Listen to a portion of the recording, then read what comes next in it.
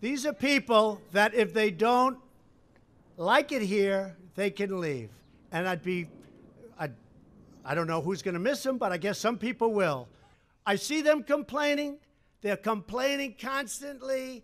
They're free to leave if they want. And if they want to leave, that's fine. And if they want to stay, that's fine.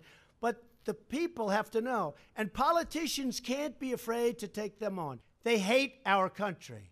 They hate it, I think, with a passion. Now, it's possible I'm wrong. The voter will decide.